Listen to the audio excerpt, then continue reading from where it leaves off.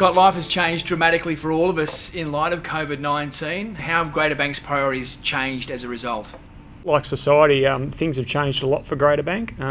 Quite clearly, we're very focused on what has been very difficult times for our customers. A lot of our customers have lost their jobs, a lot of industries have completely closed. And that's obviously resulted in quite a lot of anxiety for our customers around their financial circumstances. And as an organisation, we've had to refocus really quickly around our resources and our capacity to assist our customers as best we can through this period of anxiety. Greater Bank was out of the blocks pretty quickly in terms of that customer relief. Firstly, for personal customers, what sort of things has Greater Bank put in place? Yeah, look, we've rolled out a number of initiatives to support customers. Some of those revolve around reductions in interest rates for particular products where customers are heavily impacted, like our business loan products. We've also reduced our interest rate on our credit card product to 0%. We've introduced a range of repayment holidays and opportunities for people to defer repayments on their lending products, again relative to their specific circumstances, to give them that flexibility and that ability to get through the anxiety of this difficult time. A big focus of the government and also the entire banking industry has been small businesses as well. Greater Bank has a lot of small business customers, and no doubt they were part of the relief as well. Yeah, absolutely. So one of the first steps we took was to reduce rates by 1% on our business loan product, but also more specifically to work with customers around their individual circumstances, whether that's restructuring or entering into arrangements to defer repayments with our business customers to give them the best opportunity to get through this crisis and come out the other side, importantly, as strongly as they can. What's been the response by the customers to this relief effort? Yeah, look, our customers have been very positive. We've had very, very good feedback from our customers in terms of our response and how we've supported them through this journey thus far.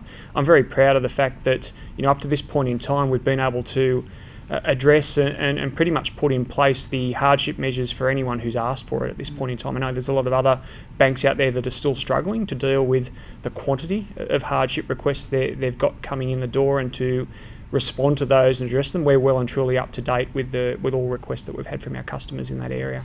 We've seen a lot of changes within the business at the moment in terms of how we're operating. What's driven that change? Look, it's principally driven by the needs of our customers ultimately, and what they need from us to support them through this difficult time. And that will continue to occur as this plays out. Our customers will continue to adapt in terms of how they need to interact with us and what they particularly need from us, and we need to remain responsive to that.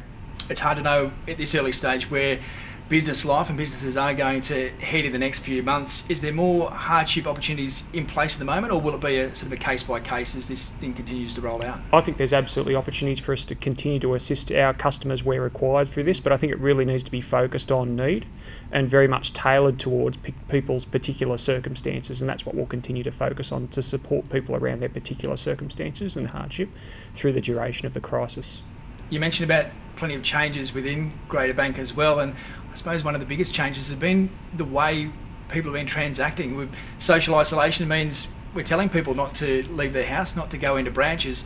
That means that they're transacting in other ways as well. Yeah, absolutely. Obviously, through the duration of the crisis and as the social distancing measures have increased over time, we have seen decreasing levels of traffic within our branches and increasing levels of traffic via other means where people are transacting digitally or online. That's resulted again in some changes to the way that we operate within the business. We've made some changes, particularly to our operating hours within our branches, to adjust to that change in usage of the branches by our customers, and that's meant that we've been able to redeploy those resources and those capabilities to support customers in other ways, either in terms of being positioned to take phone calls from customers to assist them around their problems and inquiries that they have specific to COVID-19, or to accelerate the way that we've been able to respond around things like hardship relief and requests. What about for yourself, a CEO of a major organisation? You're also a dad, tackling homeschooling and the likes. How have you found the work-life balance at the moment? Yeah, look, it's been interesting. I'm not going to quit the day job and become a teacher anytime soon. Look, there are some positives. I think at the moment it is refocusing a lot of us back around family life at the moment, and the nightly Lego challenges and so forth that come with that. And there's aspects of that I'm quite enjoying at the moment, and it is really a bit of an opportunity to refocus around some of those important things. We've got quite a diverse customer base at Greater Bank, and plenty who do rely on the branch network to transact every day. What have we been able to do to support those customers? In relation to those customers, we're trying to give them the utmost confidence that they'll continue to be able to transact as and how they would like to. There's a lot of people who are obviously reliant upon cash, and obviously there were some concerns early on in the crisis around the usage of cash and people's ability to use cash via various shopping facilities. We've actively moved again to support those customers where we can in terms of issuing them debit cards and giving them other mechanisms and means to access their money during the duration of this crisis.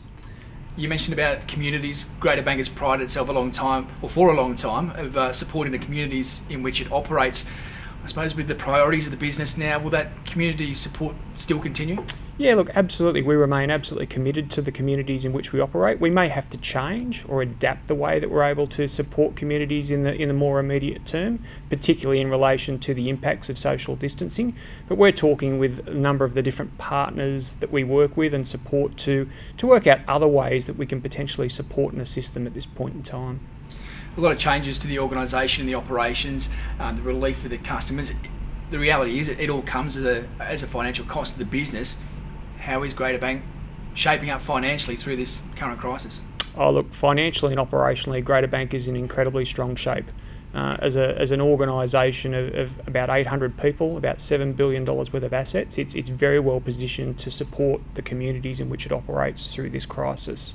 Absolutely no question whatsoever about the ability of Greater Bank to sustain and support its customers and its communities through the duration of this crisis.